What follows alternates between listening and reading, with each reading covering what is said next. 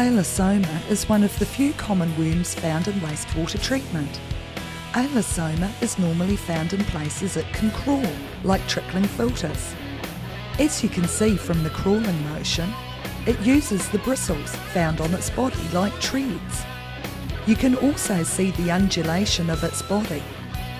Here we see Aelosoma at 400 times magnification. There are a few things to look for. Even cilia found throughout the body. Look for the colour spots, typical of Aelosoma. They come in colours of red or green, which gives Aelosoma its colour.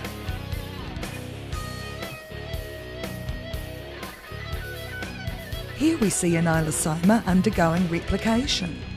There are two Aelosomas attached at one link.